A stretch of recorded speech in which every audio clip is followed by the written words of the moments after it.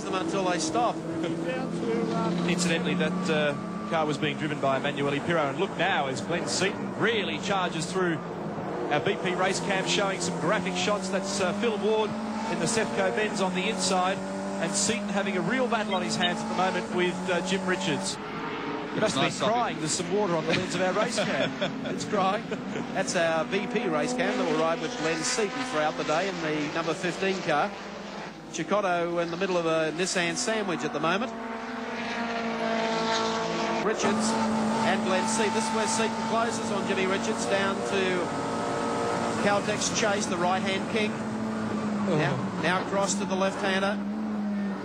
He can get himself well sorted here. Jim's having to drive offline a little to try and round up Armin, the 1985 James Hardy winner, who then drove with Tom Walkinshaw, and now Richards swaps to the inside. Armin's a professional. He knows he doesn't want to hold up a good race. He's got a perfect score at Bathurst, although I think that'll fall away this weekend. He won the Group A class in 1984 at its instigation in the Mobile Rover. Picked up a victory the following year in the Jaguar. And look at George.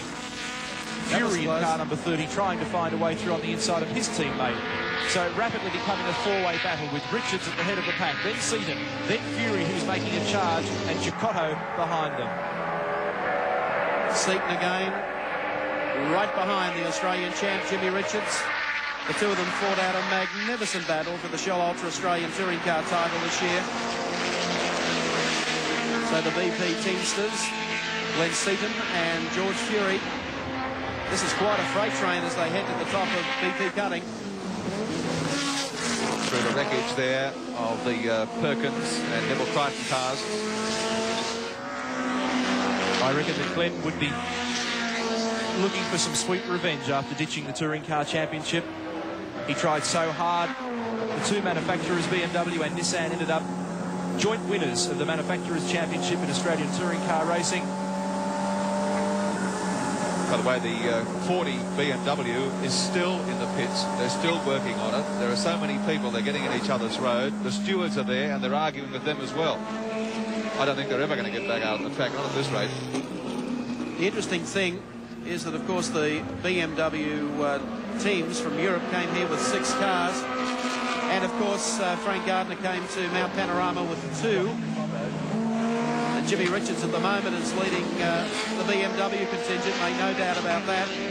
Well, I noticed that Greg Pee-wee Siddle's at the front of that car down there looking a little solemn, so perhaps Richard might be able to get down there and see what's going on.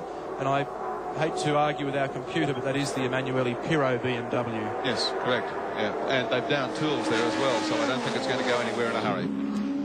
Back to the battle. Look at this. Thinking about trying to get down here on the inside, but Jim covers these tracks beautifully.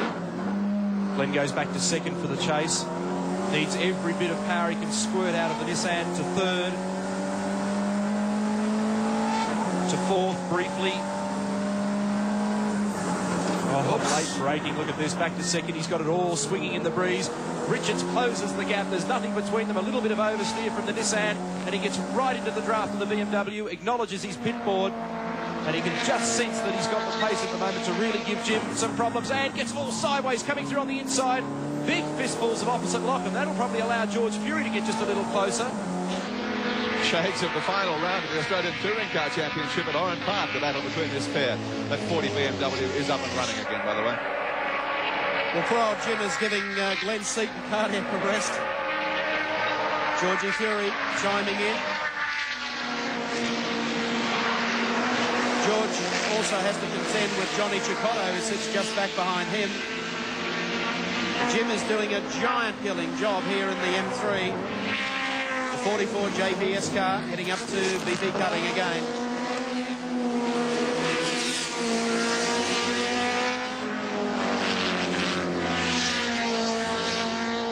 George Fury has traditionally been one of the unluckiest drivers at Mount Panorama. A guy with enormous talent, Australian Rally champion, winner of the Southern Cross Rally here, finished 4th in the New Zealand round of the World Rally Championship back in about 1981, I think it was. Twice the runner-up in the Australian Touring Car Championship, but when he's come to Bathurst, apart from that brilliant lap in Hardy's Heroes back in 1984, luck has deserted him. Look at them stream across the top, nose to tail. 4 outstanding drivers. Richards, Seton, Fury, and Chicotto, of course, no introduction, former world motorcycle champion. Both 500 and 750cc categories. And I think 350s as well. Yes, you're right, Wilco. Sorry, I was just looking at my notes as always. Well, I was looking at you for confirmation. You're the mind of information management. Don't know about that. 75, I think it was World 350 champion. He was the runner-up once in the 500 class, and he also picked up the World 750 as well.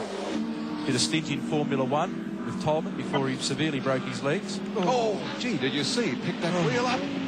Just picked it up straight over the top of the curb. That happened to one of the Lusty boys yesterday. Is that the new model Nissan bicycle? Three-wheeling, two-wheeling. Come down to the end of Conrod Straight. This fascinating dice between Glenn Seton and Jim Richards continues. The battle for 7th, 8th, 9th and 10th places.